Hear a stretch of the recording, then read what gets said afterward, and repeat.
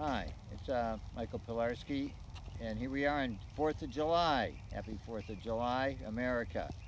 And we're going to look briefly at the second year of this Finnriver planting. We have a lot of photos up last year, and you could compare what it looked like then. But look how filled in this area is getting now. This is what I really call a closed canopy system here. You can see you can see the chips on the ground here. But we have an acorus calamus in between the row here, raspberries rankly marching on it, and then look at these elderberries. These were from cuttings last year stuck in the ground, and this year they're giving a lot of flower and will give a lot of fruit. Further on down the line we can see some lovage. I see some elecampane yellow flowers down there, and then further in the middle here, you can't even really see them. I can see a little foliage. There is some giant fennel down there too. So this acorus calamus is in, this is the second year, so we can take this out this year at the end of this fall, because the raspberries are going to advance in here and the elderberries are going to get big. So there's really not, we'll need this for the walkway. So it was planned this way, that this would come out in the second year and become the walkway. We have a lot of raspberry leaf here, and we could really get a lot of production here from the raspberry leaf, as well as the elderflowers and the calamus root. So we'll look at a couple other spots in here. Let's go take a look. Okay, here's another part of a good closed canopy system through this area here. Big elecampane. This will be their end of the, we'll be digging the root this fall. Look at the size of that plant. We'll get some seed crop off of it. Here is bone set, and 2 weeks and we'll be flowering, and we'll be harvesting the first cutting of the tops of that. Back in here we have some sweet cicely. We'll be harvesting the seed from that. Here's Nanking cherry sticking out of it, so here's our woody shrub component. There's some meadowsweet back in here. Some artichokes past that. And there's a nice row of black cohosh. Some of them are really getting good size. And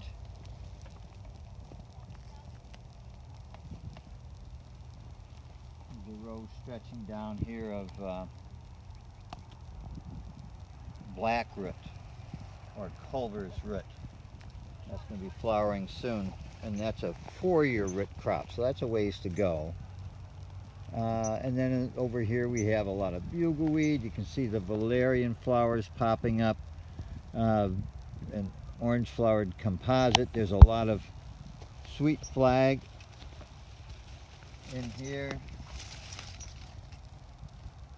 doing really well. Here's some horseradish. That's a 2-year root crop, so that'll be ready to harvest this fall as well. Further back here we have some tall Joe Pye weed, Eupatorium purpureum. You can see a few echinacea sticking up through here, yarrow. So there's, again, quite a diversity of crops. It's filling the space pretty nicely here. There's still room on the understory here in some places, and some places have been replanted yet. And the goldenrod over here is coming along nicely, and we'll get a big goldenrod harvest here in a while. So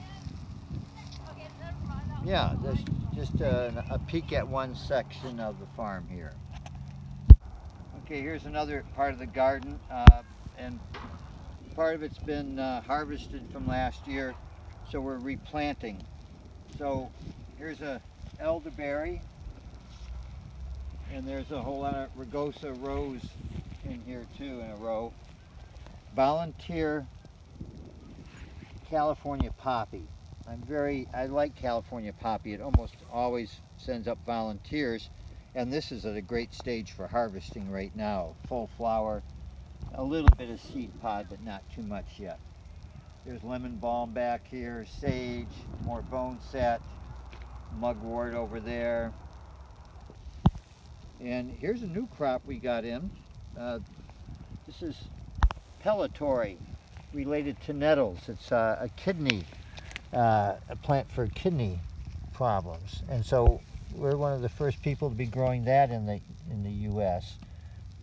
So if anybody's looking for pellitory out there.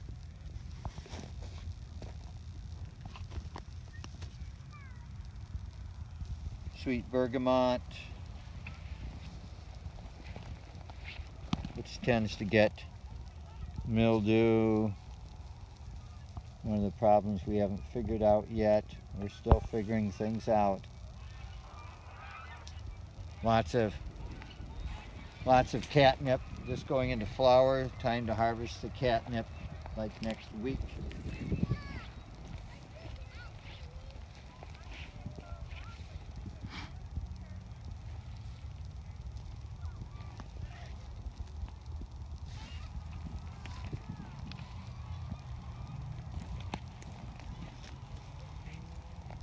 And there's a demand for borage in the beverage industry.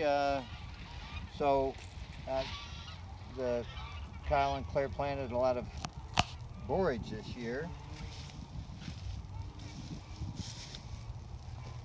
And this is last year's annual cropping area back over here. So that was all harvested and tilled. And this year we're doing sweet Annie in here, more borage, teasel, a few other annuals. So we're keeping this area into annuals. You can see a bit of shade cloth and a lot of chips. So keeping some annual space in the system as well as the perennials, which is most of the system, as you can see back there.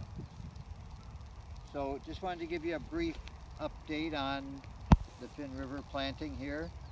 It's going into its second year. Here we are, July 4th, second year. And most of it is, it's almost all planted. Almost everything's doing well. We've got to wait for some of these little babies to get up there. But it looks like another good year.